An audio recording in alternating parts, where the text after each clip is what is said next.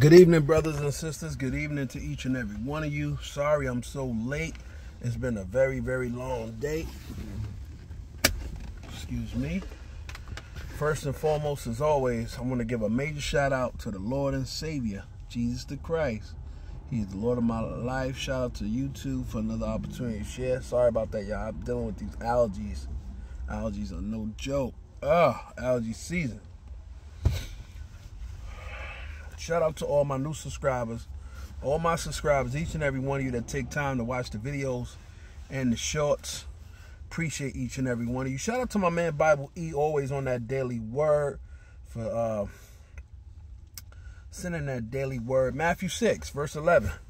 Give us this day our daily bread. With that being said, let's get ready to dive in real quick. I'll do... I had an intense work, man. It was an intense day, y'all. Intense day. But blessing, blessing, blessing, blessing, blessing. Okay? Look straight ahead and fix your eyes on what lies before you. Proverbs chapter 4, verse 25. Distraction is the enemy of direction. The scriptures encourages a forward-looking perspective. Focus on the path ahead concerning what God has for you. Get rid of distractions and stay focused. Walk in the word. So the challenge for me and you today, as we heading into tomorrow by the grace of the Father, is to be mindful of distractions. Eliminate distractions, even if it means people.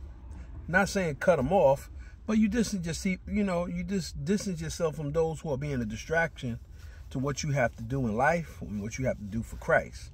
With that being said, brothers and sisters, have a blessed night, and may all your sleep be sweet and your dreams be full of peace.